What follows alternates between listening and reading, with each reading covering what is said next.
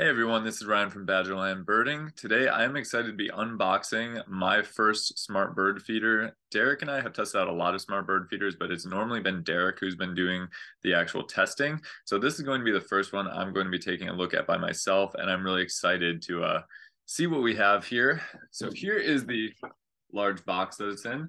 This particular one is from a company called Arcantos, and it's a company that's trying to get a more affordable smart bird feeder to the public. So it's going to be interesting to see if it holds up to some of the other ones that are a little more pricey.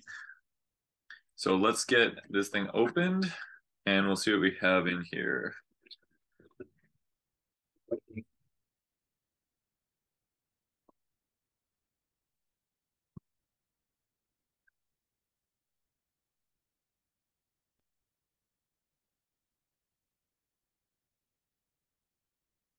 All right, so here is the actual packaging of the smart bird feeder. So looks pretty nice. We always check for these boxes if there's an erroneous bird on there. So like something that's never going to come to a standard bird feeder, like a hummingbird at a seed feeder or something like that. And this one's just got the little cartoon birds, so that checks out. So let's get this thing opened up. We'll see what actually comes with the product.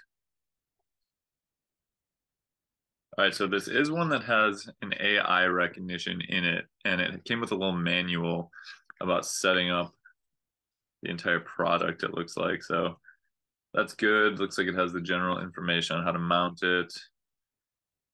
Looks like on this one there's a green jay.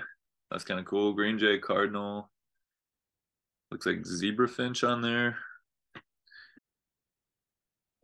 All right, we'll set that aside for a minute. That's the general feeder portion.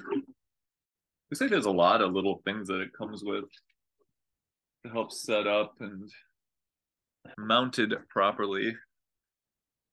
So this is the main housing for the bird feeder. So it's kind of the bird feeder itself. All right, there we go. We finally have it out. So this has a two solar panel roof on it. And we've had mixed results with solar panels on these because especially during this winter in Wisconsin, it's been cloudy. So if it's cloudy, you don't get any charge on this. And your bird feeder runs out of battery quick. So we'll see how that one does with the two. And then here's the general feeder with the housing. There's the camera right in the center. So seed reservoir looks like it's okay size. I think it's bigger than some of the ones we've tested, so that's actually good. And then here's kind of the dish, the tray that seed would end up falling into. I do like the color of it, I have to say. I like that it's all blue. That's nice. This is part of the mounting, so that can get drilled into whatever you want to put it on and then hold the feeder on there. Got drill stickers that come with, so that's good. You can be very precise with how you're drilling. Here's one of the perches with some little mounting screws. So that when you can extend out, it looks like a little bit farther.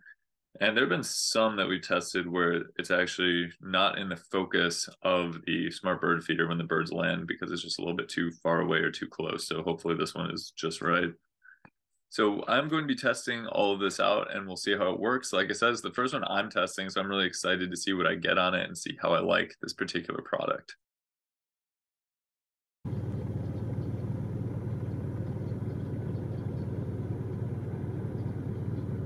All right, I've had the bird feeder for a few days now. I've been checking out the app a little bit, but I haven't had a lot of time to just sit and watch it. I will say I've been getting tons of notifications like every couple of minutes because the feeder's getting a lot of activity. So I didn't really like that anymore, so I turned them off. But if you want to leave them on, every time it detects motion, it tells you that there's motion. So let's pop the app open. We'll see if anything's happening at the feeder right now. Like I said, it's been getting pretty consistent action, and there is a chickadee right now. So let's see. Oh, now he's gone. I've tested out the AI a little bit on it already, and sometimes the AI gets it right, but not very often. And sometimes it will even get things wrong in a new way every time. So I remember one time it said that I think it was a red-winged blackbird or a chickadee or something was an auklet, and then it said it was something else ridiculous. So we'll take a look at some of the other stuff that's been visiting. So there's a house finch, that's cool. One thing I do like is that it keeps these pictures saved. And so if you missed anything that was at your feeder, you can just go back to it and take a look. There's a squirrel. There's a cardinal. That's pretty cool. Red-winged blackbird. Oh, chickadee's back. Identify the chickadee.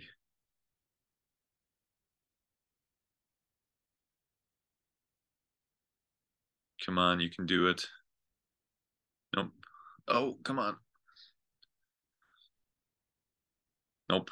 The chickadees are a little fast too, so something that would just sit on there and maybe eat for a little longer would probably be better. But it did try to identify chickadees before. I think that I have it saved someplace, my identification attempt. And it looks like I got a picture of it. So it took a picture of the chickadee flying away. That's kind of cool. Neat picture. American tree sparrow.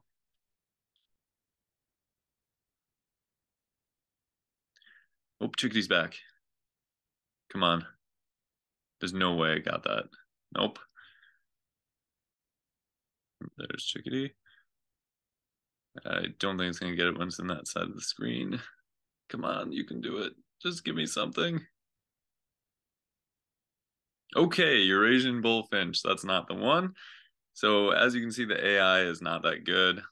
I mean, you don't really need the AI if you can just identify what it is. So I obviously know it's a black-capped chickadee.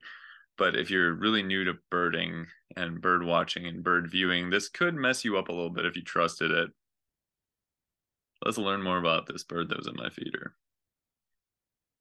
Eurasian, nah, it's not even sort of close. I mean, I guess it kind of looks like the female, but just no.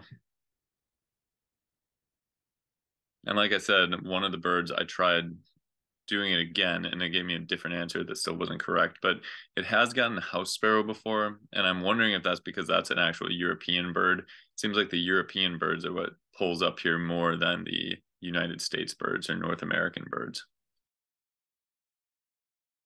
All right, I've had the smart bird feeder, which is actually the model is called the Cuckoo, up for about a week now and got to experience what it's like having it. I'm going to go through 5 different categories and kind of go through how the product was for each of those and then give an overall opinion at the end of the 5 categories. So the categories are setup, durability, AI, user experience, and image capture. So starting with the setup, there are some things you have to do with both a skill set of getting this attached to the Wi-Fi and understanding how the app works on your phone, and then also a little bit of skill with just being able to mount and attach the different pieces. So ours personally was sent with the screw holes actually not correct. So we weren't able to attach it from the base to how the mount was supposed to be, which caused problems for us. So the bird feeder would twist around a little bit and at one point got knocked off of where it was sitting. We talked to the company about it and they said that if that were to happen, somebody could contact them and then they would get the problem corrected. They said all of the other ones are correct and that was just a manufacturer error. So hopefully other people won't run into that same issue, but for us, that was a little bit problematic. Otherwise, it just took a little bit of using a drill to get it set up, and it wasn't too bad on that front. Even if you didn't really know how to do that kind of stuff yourself, you could probably find someone around, a friend or a neighbor or a family member that could help you get that set up, even if you don't have that skill set. And then in terms of both attaching it physically and then connecting it to Wi-Fi, there are videos online actually on Amazon that they put up that can help you figure out how to do it. They pretty much go step by step and they're pretty useful to seeing how you're supposed to get this connected. And then the app actually walks you through a pretty clear step-by-step process on how to get this connected as well. So moving on to the durability. Like a lot of the other smart bird feeders, this one is made mostly out of plastic. So I didn't have any issues with the plastic for the time that it was out there, but I could definitely see if there's an animal that really wanted to go at it, like a raccoon or a squirrel or something, they could damage it pretty easily with it being plastic. Now, there aren't a lot of smart bird feeders out there that are actually made of anything but plastic, so this is pretty routine. So it held up fine for the time it was out there. I don't know what would have happened if it was out there longer. One thing to keep in mind too is part of the durability is also the battery life. This one has 2 solar panels on it instead of just one. I didn't have any problems with it dying. It stayed fully charged the whole time. So that was nice. Again, if it was up for an entire year or something in Wisconsin where we don't get a lot of sun sometimes, it could potentially have been an issue, but it just wasn't up long enough to see any problems with that. So for the time that it was up, it worked well with that 2 solar panel system. Now we have to get to the AI portion of it, and the AI was all over the map. So it occasionally did identify things correctly. I think it was like once or twice it got them, but then a lot of times it was completely wrong, and other times it was only marginally wrong. So there was one time it called a house finch a purple finch, and then there were other times where it mistook things like red-winged blackbirds for species that aren't anywhere near the United States. So that was a big problem with it. If you're looking for a smart bird feeder that's going to use AI correctly to actually identify the birds every single time, we haven't found one yet that does that. So it's pretty routine to have these sort of AI issues. But if you discard the AI portion, if you just know what's already in your yard and you want to look at it and not have anything be explained what species it is, then this bird feeder definitely wouldn't be an issue with the AI. So every time something came to the bird feeder, I knew what it was already. It was cool to look at. So I didn't really need the AI. So what I'm trying to get at is if you want something that's going to be what you rely on to identify your birds, a smart bird feeder in general probably isn't going to be your go-to because none of them seem like they do that great of a job of it yet. Maybe it's something in the future that will work better. But for now, the AI is definitely not the best. Moving on to the user experience, for what that app did lack in AI capability, it was actually pretty entertaining to use. Not only could you interact with the bird feeder by just watching the birds, but there are also a few other features to note. So it does have a squirrel alarm on it. So I got squirrels from time to time, and the first couple of times I used the alarm and it would freak them out and they would jump off the feeder, which was kind of funny. But then as time went on, they sort of got used to it. And then there's also a voice feature too, where you can actually say things through the app if you wanted to yell at your squirrels, which Derek has done on some of the other bird feeders. They use the Bird Lover app, which is the one that this one does. So that's kind of amusing. You can also capture your media as well, which we'll get to more in a little bit. There's also an interesting feature where you're supposed to be able to share your feed with other people so that they can also watch your smart bird feeder. Now, we unfortunately didn't really get the time to test that out, but it's something that the app says that you can do, which is kind of interesting. So you could, if you had family members that wanted to see your friends, you could give them access to that feed so then they could also see what birds are visiting your feeder, which I think would be great for somebody who just wants to keep an eye on the birds. There's a lot of like live feed cameras out there on YouTube and stuff like that. I think it'd be kind of a cool way to do that, but with your own yard. And then getting to the image capture side of things, I thought that the image capture was pretty solid. Occasionally, I got a little bit of fogginess on the lens, but overall, I got some really interesting footage and pictures of the birds that were coming.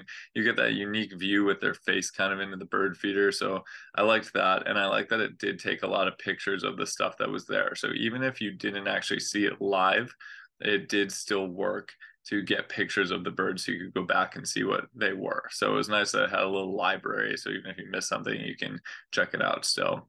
One of the other things that's worth mentioning is it does give notifications for every time there's movement at your bird feeder. So sometimes this was really convenient and sometimes it was really irritating.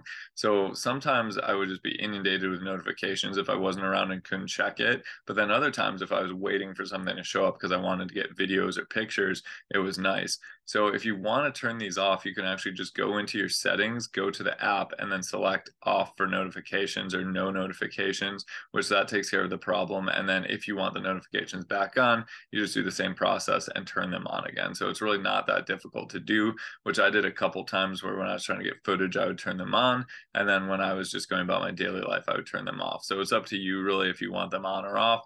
It will give you a notification every time that there is motion, which if you have a very popular bird feeder in your neighborhood for the birds, you will be getting a lot of notifications. So overall, this smart bird feeder did a pretty decent job when I had it outside. It did what it was designed to do, captured a lot of different birds, let you know when the birds were visiting, captured other animals as well. The AI is definitely spotty on it, so don't trust the AI as a be-all, end-all for the birds in your backyard. But overall, the aspects that I tested were pretty good. Most of them worked well. Something else that's worth noting too is that the company assured us that it won't be excessively priced at any point, and they said that they're really trying to make it affordable for people to buy.